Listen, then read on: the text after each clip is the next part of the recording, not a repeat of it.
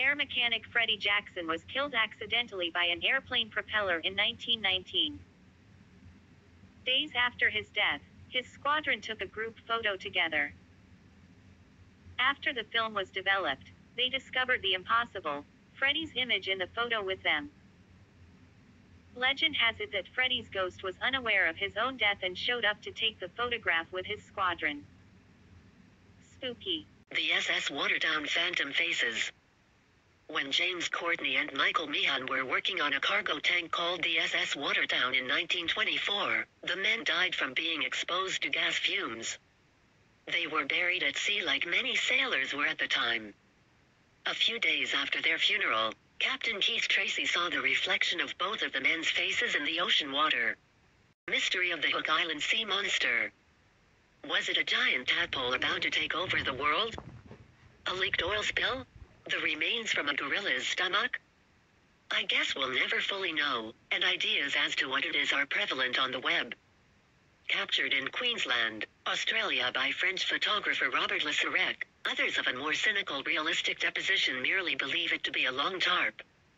And though that's likely the case, no definitive conclusion was ever reached. Ted Danson and A. Ghost? While Ted Danson is best known for his work on television shows like Cheers, Becker, and Seize Eye, he also starred in many films throughout his career. One such film was the 1987 comedy film, Three Men and a Baby. But what's with that creepy little kid peering through the curtains? Let's just say he wasn't exactly part of the script. Does the Babushka lady have evidence to JFK's assassination? This woman, nicknamed the Babushka lady, was seen using a video recorder at the time of the shooting when everyone else was ducking for cover as President John F. Kennedy was being assassinated. The FBI tried finding her for years, but she never was identified. The Kidborosaurus? This gem of a story dates back to 1907 when 9 fishermen caught a giant sea monster that they claimed was a Kidborosaurus. However, the Kidborosaurus is a creature whose existence, like the Yeti or Loch Ness sea monster, is often disputed. And many simply saw this photo as 9 bored men with too much time on their hands. But what throws that common thought in doubt are the plethora of scientists who have since tried but failed to determine what kind of creature it is. Surely, then, researchers who assessed it would have noticed if it were indeed fake. I guess we'll never know. The backseat driver. This isn't any old backseat driver. No, it's not your annoying boyfriend telling you the ins and outs of the highway code, or your grandmother berating your driving skills. It's far scarier. The story goes that in 1959, Mabel Chinnery, the wife of the man seen driving, was visiting her mother's grave when she decided to get out and take a photo of her husband. But it's the mysterious man in the back that really caught her attention, especially considering they're in a graveyard. Okay, this is just plain spooky. The supposed ghost was caught on camera in 1945 when an Australian mother took a photo of her late daughter's grave. Though when the film developed, a picture of a mystified-looking baby appeared. The scariest part?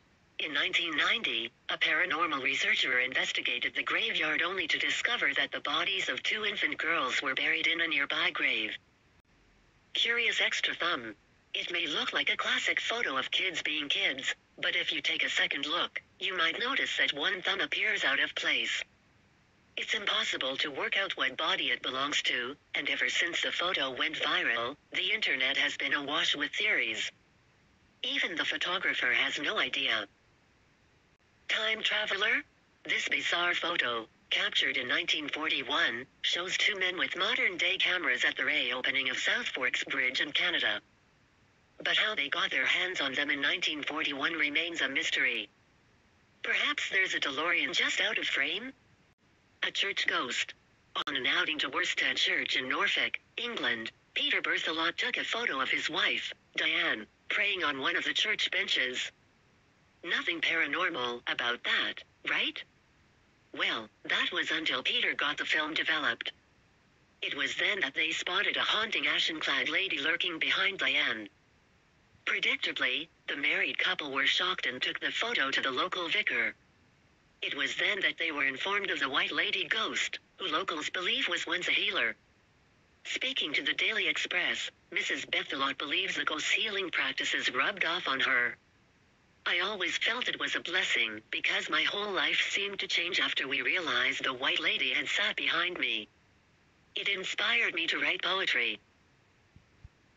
The Staircase Ghost. On the topic of ghosts, a retired clergyman from British Columbia got more than he bargained for when holidaying in London, England. One of Reverend Ralph Hardy's excursions included a trip to the National Maritime Museum in Greenwich. Enamored by the staircase in the Queen's House section, Hardy took the picture and thought nothing of it. Until the film developed. Thus, instead of the elegant staircase, an image depicting a climbing ghost stole the picture's thunder. Even today, experts are dumbfounded. Scream from the future? It's not hard to spot. In fact, the Grim Reaper-like figure caught on camera by the local reverend bears a similar resemblance to Kevin Williamson's fictional murderer in the movie Scream. The story goes that the minister saw nothing scary or mysterious when he took the photos, until he got the pictures developed. Heard that one before, right? So you'd think the most likely case of this ghostly figure would have been an obvious result of double exposure. But that theory was soon dispelled by experts analyzing the photo, who then estimated the figure to be over 9 foot tall. It's still a mystery. Ground control to Major Tom. I can hear you asking, what's weird about this photo? It's just a landscape with a light in the distance. Well, this image was taken on Mars, which changes things just a little bit. Thank you for watching. Please like and subscribe for part 2.